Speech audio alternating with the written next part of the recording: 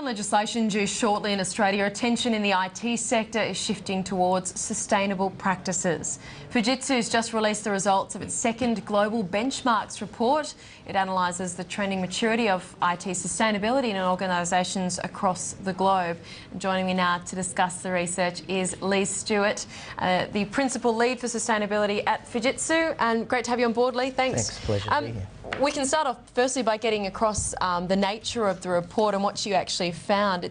Are you actually sensing companies losing their green focus? Yeah, look, unfortunately, we are seeing that, and this is the second year we've run this report, and we expanded it to 7 countries, and we actually interviewed 1,000 CIOs, and we asked them 80 questions across key areas across their business, looking at end-user computing, the enterprise and data centres, the product life cycle of their products they're using, and also IT as the enabler across other parts of the business.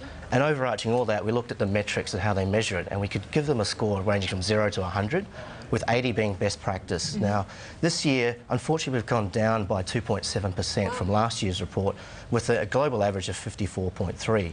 So what we're seeing is a slight sort of a fatigue or going backwards, and we're probably seeing as sort of a wake-up call for the IT industry to sort of start paying more attention to sustainability. Yeah, what do you think that's about, that fall that you detected? Yeah, look, unfortunately, I suppose the IT CIO senior managers have got so many competing priorities, and sustainability doesn't rank in the top 5 of their priorities at the moment.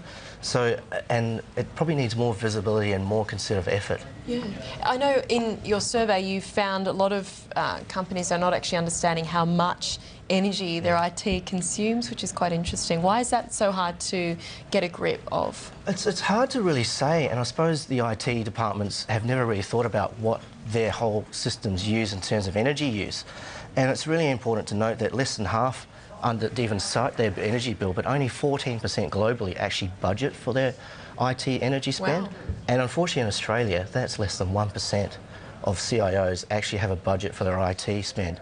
Now what we're seeing is those companies that do actually budget for their IT energy rank significantly higher, and actually 20% higher on that global index. So it's one key factor that CIOs should pay attention to. Are you finding there's differences, very big differences between small and large businesses? Is it something that challenges them in different ways? Yeah, look, typically as we've seen in a survey, size does matter. The larger enterprises have been doing more significantly well than the smaller, mainly because they've got exposure to other factors such as legislation and probably got some resources to do things like this.